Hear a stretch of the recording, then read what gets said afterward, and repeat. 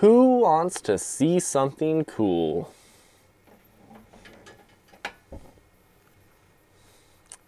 Flame on.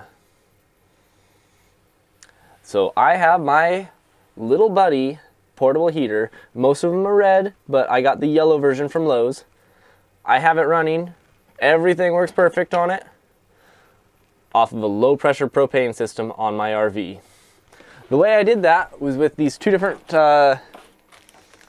fittings that I got. You know, you can get them from Home Depot or Lowe's. One's a flared union, flare to flare on each side, 3/8.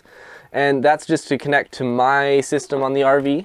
And then I also have a 1/4 inch compression coupling to a 3/8 female thread. I'm gonna turn this thing off because it is warm in here. But I basically bypassed the factory regulator. You can see that right there. And I have the flare to flare right in the middle right there. It's a male flare to male flare. And then the female flare to the 1/4 inch compression is right there. And so yeah, that works perfectly. I am just in a testing phase. Do this at your own risk. This is not something that is recommended by a manufacturer, by me, by anybody. I mean, I'm doing it, so you know, it's something that I am going to do for my own personal use. It may kill me. Who, you know, I mean, oh well. If it kills me, it kills me. I will test everything on my own. Also, my propane detector is right there. It's very close to this location. So, you know, I'm planning on putting this heater right in here. I'm gonna build a custom shroud for it. It's not gonna look like a Mr. Buddy heater at all anymore. I'm basically gonna use the guts of it to build a totally different heater to suit my needs.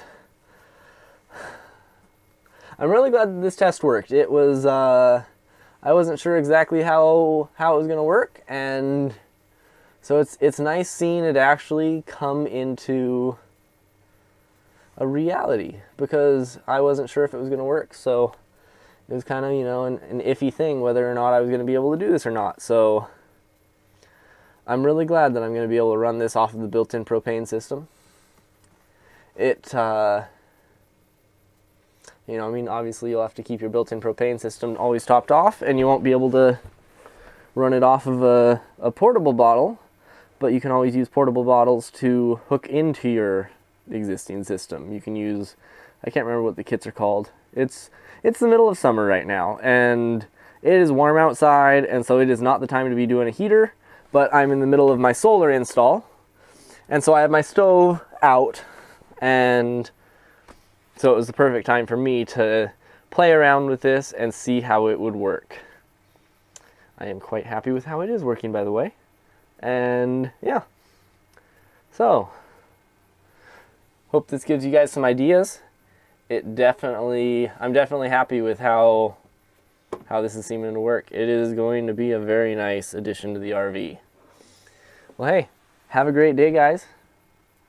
I'll talk to you later. Bye.